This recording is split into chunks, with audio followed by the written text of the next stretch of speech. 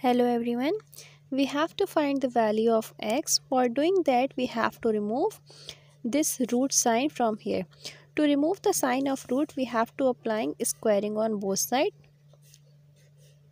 So square and root will be cancelled out to each other.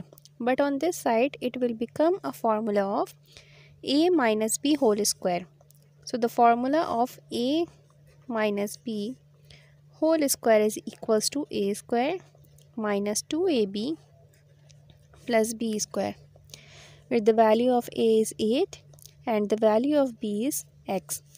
Putting it into the formula, x minus 2 is equals to 8 square minus 2ab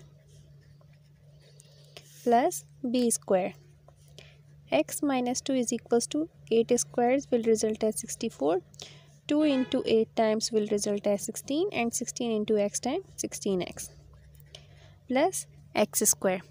Now we have to rearrange the equation.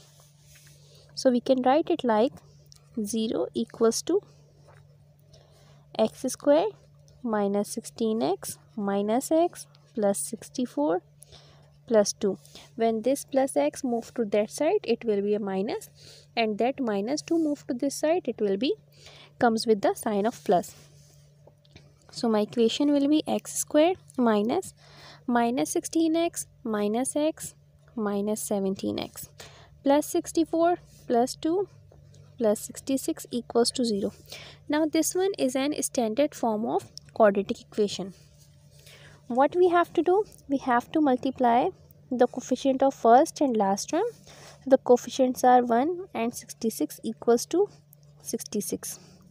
Now we have to write the factors of 66, which will be added or subtracted and gives us middle term. So we know that 6 into 11 times is equals to 66, and 6 and 11 will plus gives us 17. So we can use 6 and 11 in place of 17. X square minus 6x minus 11x plus 66 is equals to 0. Taking common from first two and last two, x will be common, so the remaining one will be x minus 6. Over here both are the multiples of 11, so we can take minus 11 as common, and the remaining one will be x minus 6 equals to 0. X minus 11, x minus 6 equals to 0, x minus 11 equals to 0, x minus 6 equals to 0, x is equals to 11, and x is equals to 6. Hope you like the video.